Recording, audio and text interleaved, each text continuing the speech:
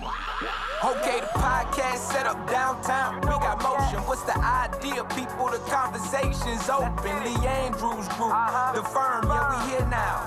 Let's talk about great ideas. Have a sit down. Welcome to the podcast, the Idea People. And welcome to the Idea People at Lee Andrews Group. I'm your host, Rick Garcia. In celebration of Women's History Month, we have invited some amazing women to join us on this podcast this month. And today we welcome Dr. Erika Eitland. She's an expert on healthy buildings, and we're going to explain what that means. I also have to explain, because she's more commonly known as a health scientist, and the youngest scientist I think I've ever met in my life. Wow. Well, welcome to the program. We appreciate it. Thank you. And let me just talk a little bit about your background before we get into the Q&A here. Dr. Eitland is a director of the Human Experience Lab at Perkins and Will. That's an architecture firm in Boston. And Perkins and Will's first public health scientist on the staff, correct? So we'll blow it up a little bit more, Yeah. you know, and I'm not an egotistical person, but let's get them right. So Perkins and Will is the second largest architecture firm in the world, and I'm the first public health scientist in a leadership role anywhere in the architectural industry. So it's some big shoes to fill and sort of make some real impact. So we're mixing things up. So let's brag about your background. You received your doctorate from the Harvard Chan School of Public Health and Environmental Health, Masters of Public Health in Climate and Health from Columbia. Yep. And did you really graduate at the age of 16? From high school. Yeah. From high school? Yeah. How did that happen? You have one good Indian mother, that's all you need. And then the rest is set. So Well, welcome again to the Idea People at Lee Andrews Group. You ready to get into this I'm program? ready. What is a human experience lab? When I first read this, I thought science fiction. I mean, that's the exciting part, right? Is science fiction is when you can sort of make fiction nonfiction. So for me, Human Experience Lab is basically a research arm of this architecture firm that is bringing public health research and methods into the design process. So if we think about buildings, we spend 90% of our time indoors. And yet, when we talk about sort of buildings at this juncture, we're talking about sustainability, energy efficiency. But if we're not talking about people, then we're just making energy efficient sculptures. They're not actually sort of in pursuit of our well-being, the places we live, learn, play. And so Human Experience Lab is really dedicated to making sure that no matter what user or occupant is in that space, that they're welcome, that their health is being promoted, not just mitigating risks from COVID and indoor air quality, but really sort of holistically thinking about how do we serve the people that occupy our built environment. And when I think about a lab, I'm thinking beakers and test tubes or even some crash test dummies. I know. What does your lab look like? So our lab is more of an ecosystem of nerds. I'll be real honest. Okay, we An appreciate ecosystem that. of nerds because I think our laboratory is the built environment. So we are working on projects, everything from schools for students with severe disabilities, cognitive, visual, auditory. How do we design a space better for them?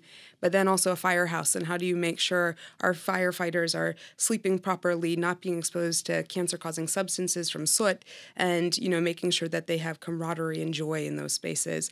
So I would say our lab is not filled with beakers, but on a good day, a lot of air quality sensors, a lot of data sort of coming in and being informed by the people themselves. So it's kind of this important use of surveys and focus groups and letting people be the experts of their own human experience and not trying to go in and say, we know better for you. So it's a bit of a mix. So what are the key ingredients to a healthy building?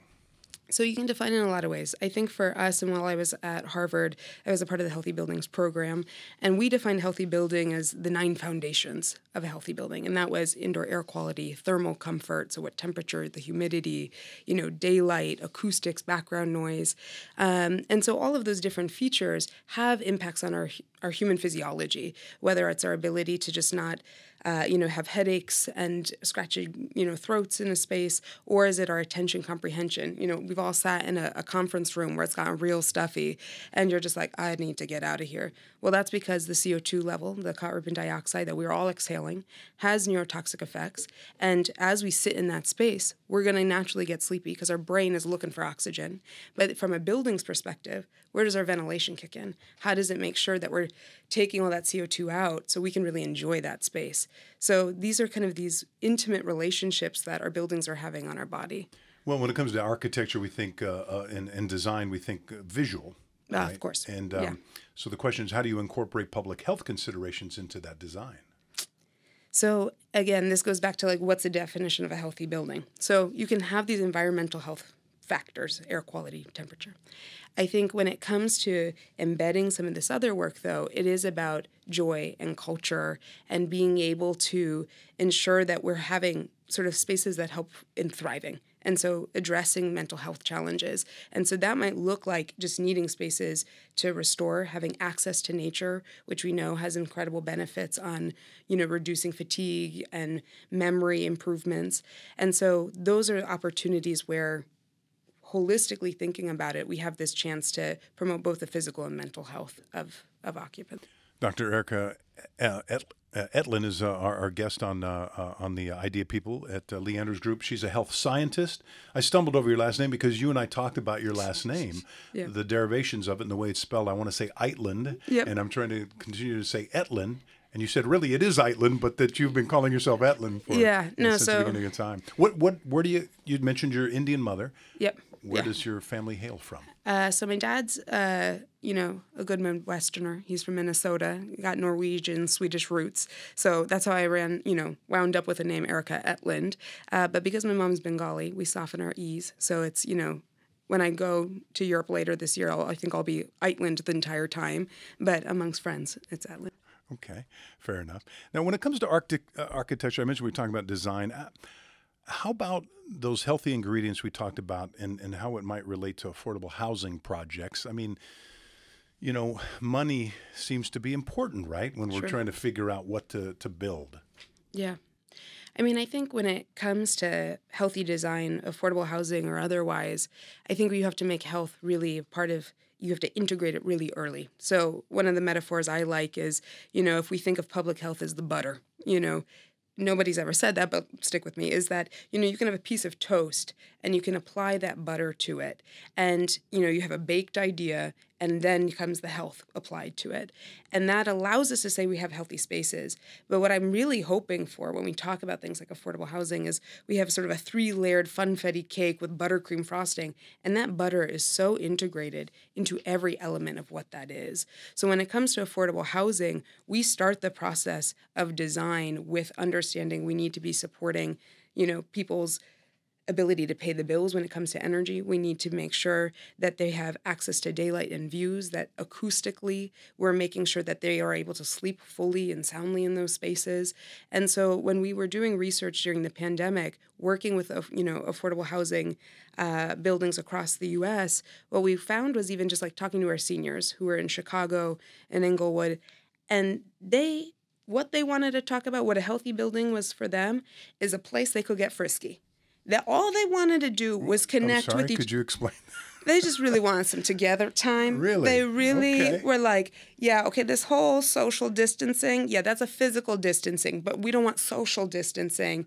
And I think that was the interesting thing, is that we were so focused on everybody sort of being separate from each other, that how can our buildings, be controlled in a way and designed in a way that allows us to actually keep the thing that makes us human.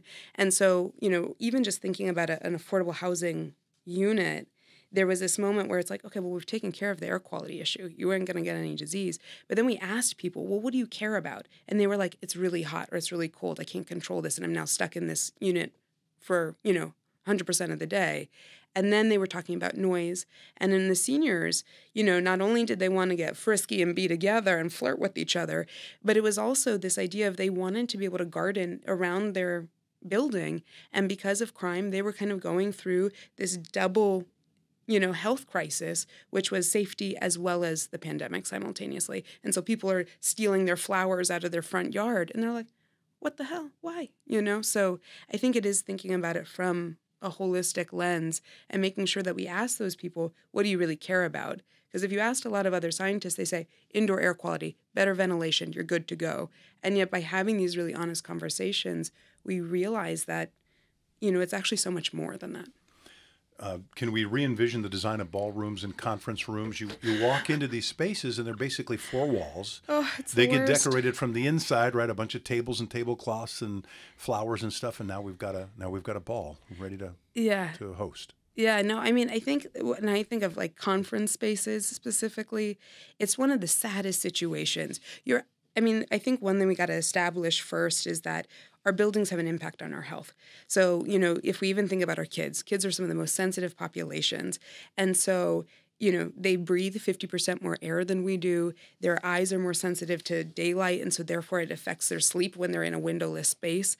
And so, all of these features are driving our experience within that space. Are we able to focus? Are we able to perform well on a test? Are we able to be productive at work? And so, you have like the conference room example, and we're putting people in places where there's no access to daylight, which is the thing that we need to be alert and have lighting that allows us to sort of stimulate our brain in that way. Typically, the ventilation, not great. So you have this sort of cognitive challenge simultaneously. And then you're kind of packing people in there. Acoustics might not be great. If you're in the back of the room, you're not hearing it. So the whole goal of a conference room or conference space is getting kind of diluted if the building hasn't been designed for the people who are trying to receive that information. So is it the same? So would it still be the same for schools or different idea? Ooh, I love schools. Schools is my favorite. Schools is, I think, actually one of the most important types of buildings in our country, and it is one of the most underinvested spaces across the country. So when we talk about schools, most of our buildings, our school buildings, were built after the baby boom during World War II. And so what's interesting about that is you have 65% of our buildings being 50 years old at this point. And yet, for decades, we've had national reports coming out saying that those buildings are falling down. And because they're built in the 50s, 60s, it's also predating all of our environmental exposure, legislation that we did, EPA, and being able to remove so many of those chemicals from our built environment. So asbestos, I heard you're a fan of asbestos. I mean, that's relative. But, asbestos, lead, all of those things are persisting in our buildings. And because we haven't made that investment, our kids are exposed to it. They're, sitting on the floor, it's on their hands, they're eating it. And so those things have impacts where we know it's going into their brain like lead. And so we need to be able to take care of them. But when I think about schools, it's also a big topic about their workplaces. They're not just for our kiddos.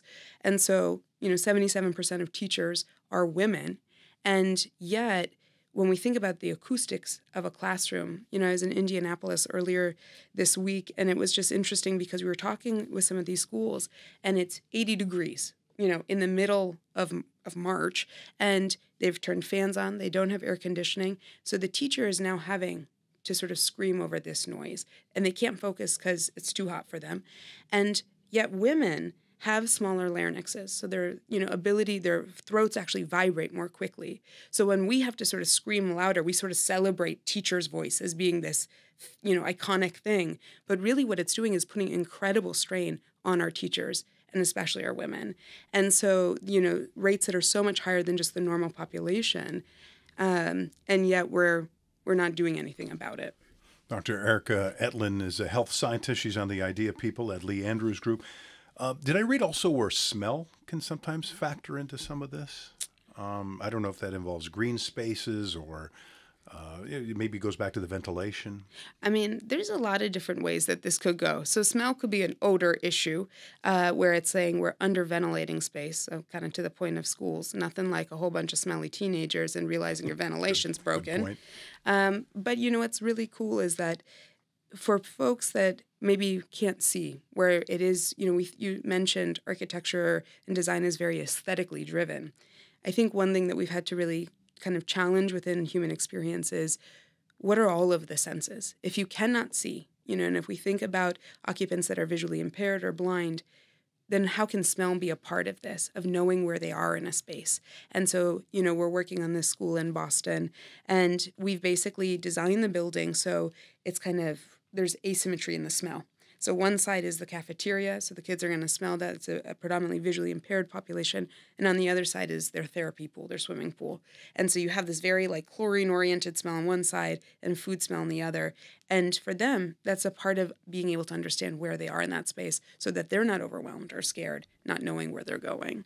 How do we shift mindsets to prioritize budgets? I mean, in the fight for climate change, folks learned that if they started talking about the economy and how it's good for business, those people that are tone deaf to some of those issues like that, money, I perk up a little bit. And in this case, how can we get folks at all levels, local and federal, to want to invest in this? I think it's one of the harder parts of the equation. So for anybody listening, we need your help being able to do that quantification. I would say that to me, the issue is first cost versus the total cost of a space. So the first cost is, how much it takes to build a building. But the total cost is, are you, even from like a workplace perspective, are you able to retain your staff? Are you able to even bring your staff back to the office? Are you able to have really productive, staff when they're in that space? Those things have economic sort of benefits to them if you are designing spaces with them in mind. And so to me, there's sort of definitely different metrics that could be used, but don't maybe have the dollar sign applied to them. If I think about it, from a school's perspective, again, it's this idea that, for any teacher who's absent, you also have to bring in a substitute teacher. And so how much is that cost of the additional substitutes because the teachers are out because of vocal strain or asthma or some other sort of health condition brought on by that building? So I think there's ways for us to estimate it, but it's kind of the squishy stuff. If a public health person's done their job right, then you don't have anything happen. There is no pandemic. There is no, obesity challenge or anything. So it's a little bit harder. Okay, so in the short time I've known you, I know you're not shy. Oh, yeah. Right? Is that fair to? Yeah. You've presented your research in front of some important audiences, the World Bank, the U.S. Environmental Protection Agency among them. How's your work being received? I think, it's a funny thing to be a public healther at a design firm, right? I think within the public health community, we know these things are important. We know our environment matters. I think we know it especially in the context of climate change. And so there's you kind of evangelize the willing to say, okay, we need environmental justice, but we also need indoor environmental justice. And what does that look like? So I think those people are out there, and there's some incredible organizations pushing that forward. I think when it comes to decision makers or designers, the true understanding that our design decisions, when we remove windows from classrooms, has implications on the people who occupy that space, I don't think that's as clear as we think it is. And I think we have to do a better job of turning architects into advocates to be able to help explain this relationship. Because I'm sure before you walked in here, how often had you thought about what's the air quality? Is it, what's the wayfinding? How did I get to this space? We just assume it as like, oh, that's sort of the complication of living a daily life. But those are design decisions. If there's glare on your computer, that's a design decision. Where is the window placed? Where's your desk placed? And so those are opportunities for us to, kind of widen the conversation, make it more personal, because I don't think public health alone can solve it. We need people who can take action, who can invest in it, who can sort of help us do that economic analysis so that we're all kind of winning it together. What are some of the challenges convincing leaders? I mean, do folks look at you and say, this is BS? I don't think there's a BS component to it. I have a little more optimism on that one. I think the hard part is after a pandemic, we're just tired. We have a lot of things we have to fight against. We're tired because we just sort of lost so much. There was this loss of joy, loss of celebration, and now we're sort of in just recovery mode. And you're like, you want me to care about air quality again? I just did it. We didn't get COVID. We're moving on. And so what I worry about is, from public health sort of challenges, is that we kind of have, I like to say it's sort of a whack-a-mole situation where, we had Flint and the water crisis and thinking about lead. That led to a lot of change, and then that fizzled out. Then we had, a focus on asbestos and recognizing, as our buildings deteriorate, we're at greater exposure. Okay, let's focus on that. Now we're going to talk about air quality for a hot second, and let's move on to extreme heat because, oh, by the way, we have these sort of intense hot days when we shouldn't. And what is that doing to our older populations? We have to talk about it. Yeah, we did with paint and lead too, right? Exactly. And the kids were eating the paint chips off the wall, and then sweet. later, right? It's crazy. Smell good, and you're okay. Yeah. So, did you originally set out to be a health scientist? I've never met a health scientist. We've already mentioned that. A lot of people we know are pursuing environmental related careers, environmental justice, climate awareness. When did this thought pop into your head? It's a good question. So it's funny. I mean, I've spent a lot of time, in my childhood kind of going back and forth to Calcutta in India, where my mom's from. And it was one of these things where by kind of being in that city, you realize all of this discussion about Venice. Oh, it's a sinking city. It's a sinking city. But the way that Calcutta is shaped, it's actually on a hill. And what has happened is that community in that city, because of sort of these colonial ties, has some older infrastructure. It's about 100 years, old now at this point.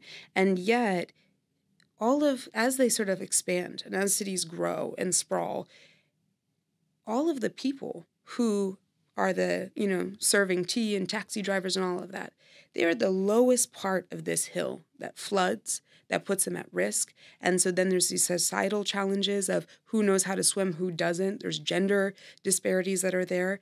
And as I started to understand how does our city and our design and where we place people and that lived experience, our history is, the past is the prologue, is sort of the line.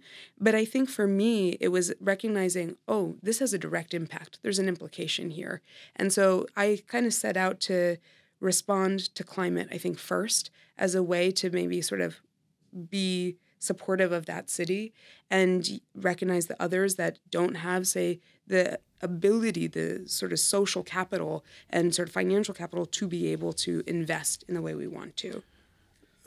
Take me back inside the Human Experience Lab, if you would. You've created some tools, I guess, that people can access and get more information about the work you're doing and maybe ways that they can help them think a little differently about our approach to buildings. Yeah. So I think I'll start with kind of the latest and greatest, in my opinion. It needs help, but we're getting there, is the public repository to engage community and enhance design equity. So it's called Proceed. And so if you go to proceed.perkinswell.com, you can find it. But basically, the tool is designed to bring in public health data from EPA, CDC, census, to be able for anywhere in the U.S. for us to determine what are the health priorities in that project site. From the moment we know the address, what is driving it? And when we recognize that, back in the 1930s, we redlined communities, and still today, if you live in a redlined community, your life expectancy is 4 years less than your non-redline counterparts. So Proceed was really developed to be able to say, not everyone can have a fully healthy building. We can't all have the best air quality because it costs money. We all can't have best thermal comfort and daylight and kind of all the maybe bougie amenities we want.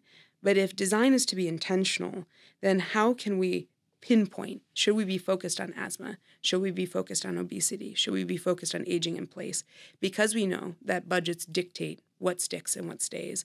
And so what we found is that tool is publicly available. It's there to educate designers on why public health is important. It's there to sort of quantify exactly what are these different health metrics that you should care about and open that dialogue. And then it is paired with strategies so that, if you realize that extreme heat's an important issue, you can do something about it. And so we're actively kind of building out version 2 right now. But I think it being transparent, the goal is not for Perkins and Will to be like, we love people the most. Time is of the essence. We don't have time to waste on this. And so the goal is that all design firms are starting to embed health in their thinking.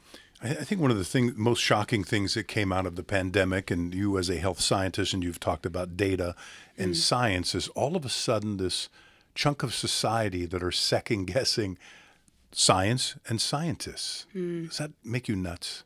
Makes me nuts, and I'm not a scientist. It makes me nuts, and yet at the same time, I think I kind of turn it back to my people, my scientists out there, is that we have to be able to communicate. We need to be able to share effectively. We need to be able to kind of sit down at a kitchen table and let me break down why is carbon dioxide so important to us. Those things allow us to have sort of shared conversation about it. But if you don't understand it or you get defensive of like, you're talking down to me, we're out. And I think in working with, other scientists, we also have to be super precise on answering a research question. We need to know deeply what's happening. But when we come to decision making, it's very hard to only listen to one part of that. You need all of the pieces simultaneously. And I think that's actually been the biggest gift of, being a part of the Human Experience Lab is we have to be thinking about policy. We have to be thinking about what developers want when they're building a building. We need to think about architects who have to now learn and understand, why do you want me to care about greenness and mental health in my design? We just want it to be energy efficient. And yet that there's all of these players here. And so I think it's a collective challenge. I don't think it's any one person, and I wouldn't say, oh, it's their fault for not receiving science. It's also the fact that we haven't been great at making it sexy and fun for people.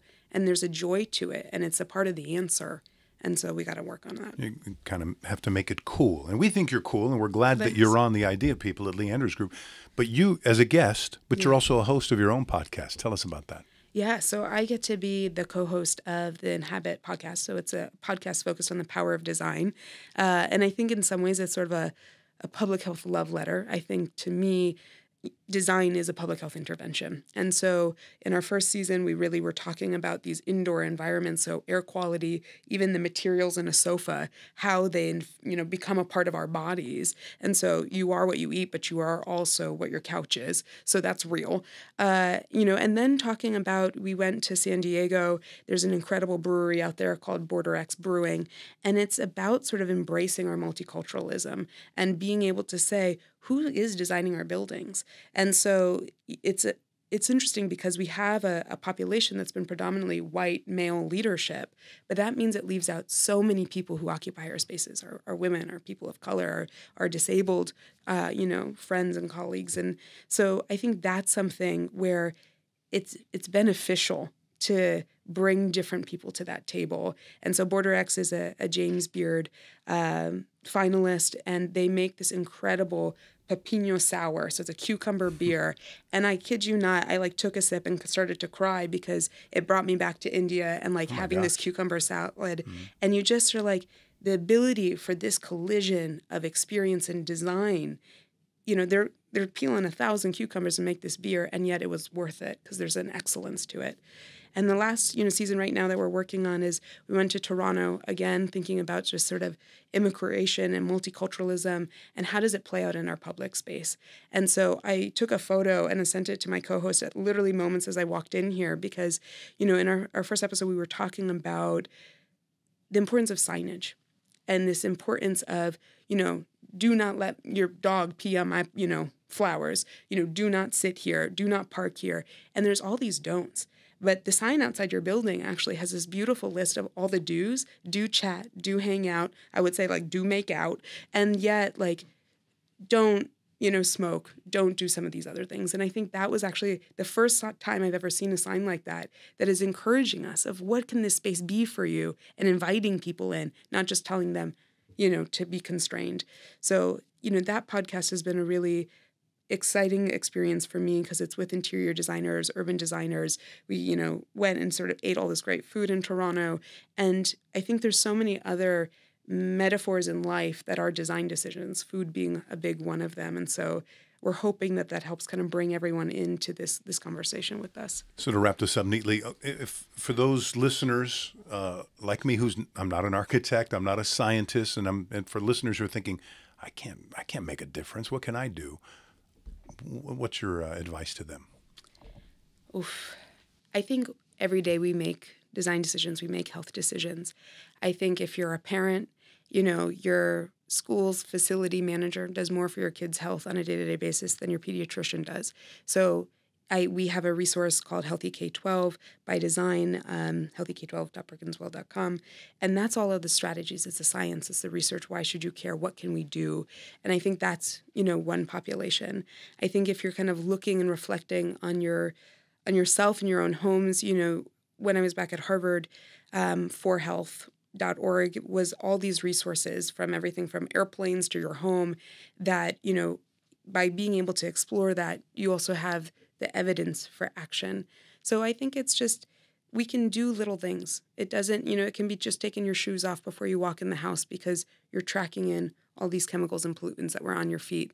And if you got kids, pets, whatever, your pets and your kids are, in that. And do we want that to be a part of our bloodstream and lead to other sort of health consequences? That makes sense. And listen, we're cool with plugs. If you want to say those websites again slower. Yeah. Oh, of course. Please, we'd love to, so folks can write them down. Go ahead. Yeah. So the first is Healthy K-12 by design.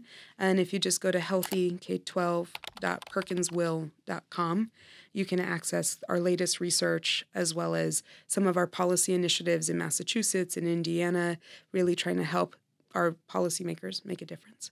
If you want to check out the Inhabit podcast, again, easy, inhabit.perkinswill.com.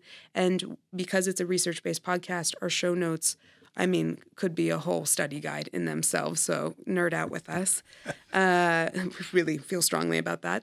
And I think other things, if you're interested in Proceed and that sort of public health dashboard and just want to look it up for your own community and what does it look like, that's just proceed, again, .perkinswill.com. So, our team really works hard to make things transparent. So if people want to reach out, we're happy to share, the nerd work we're doing. Dr. Erika Eitland, we so appreciate the work you're doing. You're the one in the trenches, rolling up your sleeves, making a difference, and the rest of us are taking advantage of it. And we do appreciate that. And thank you so much for being a guest on the Idea People at Lee Andrews Group. Thanks so much for having me. Of course. And for more information about us, check out leeandrewsgroup.com. Okay, the podcast set up downtown. We got motion. What's the idea, people? The conversation's open. Lee Andrews Group, the firm. Yeah, we here now. Let's talk about great ideas. Have a sit down. We on a mission. You get the idea, people. Glad you pulled up. How you doing? Nice to meet you.